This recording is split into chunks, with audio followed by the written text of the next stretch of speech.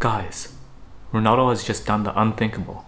Against Aston Villa, he made an unbelievable play that I've never seen on a football pitch before.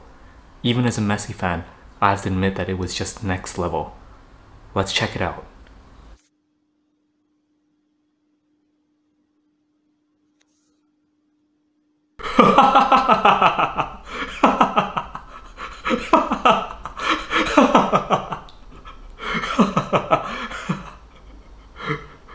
Let's check that out again, shall we?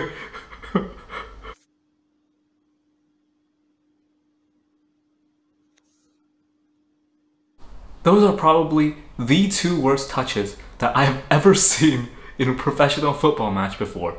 To even have one touch like that is unbelievable. You'll pretty much never see anything like that happen in a football match, in a professional football match.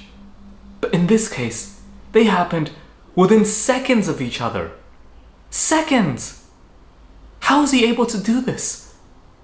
This is just next level. It's something that will probably never be recreated ever again in footballing history.